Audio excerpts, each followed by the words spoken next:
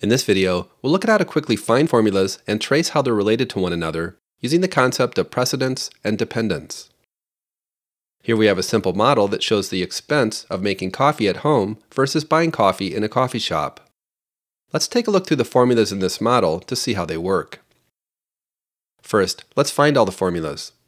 We can easily do that using Go to Special and then selecting Formulas. When I click OK, all formulas in the worksheet are selected. To make it easier to see which cells contain formulas, I'll go ahead and add a fill to these cells. If I click into the first formula cell, I can see that it's using the convert function to convert 3 pounds to grams. There's no references in this formula, so this is just a one-off conversion. In cell C11, we see a formula that refers to the 3 cells above.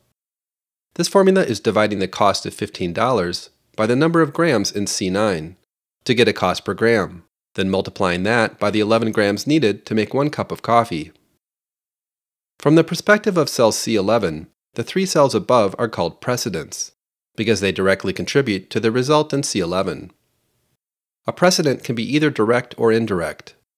Direct precedents contribute directly, and indirect precedents aren't used directly in the formula, but they are used by a cell that is used in the formula.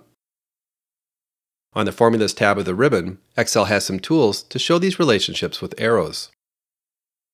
With C11 selected, the Trace Precedents button shows that C8, C9, and C11 all contribute directly to the result.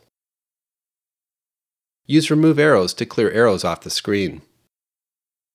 Dependents are formula cells that depend on other cells. If I select C11 and click Trace Dependents, Excel draws arrows to all the cells that depend directly on the result of the formula in C11. Let's try the same thing with cell F8 selected. We can see that F8 calculates savings per day using C5, C11, and F5. These cells are direct precedents. Cells F9, F10, and F11 are all dependents of the result in F8. In this case, once the model has savings per day in F8, it goes on to calculate savings per week, savings per month, and savings per year. But these aren't used anywhere else in the model. Note that you can also use keyboard shortcuts to select precedents and dependents. Control plus a left bracket selects direct precedents, and Control plus a right bracket selects dependents. Adding the Shift key to these shortcuts will select both direct and indirect precedents and dependents.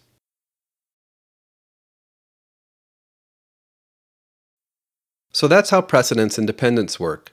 When you're looking over an unfamiliar worksheet, use these tools to trace relationships between formulas.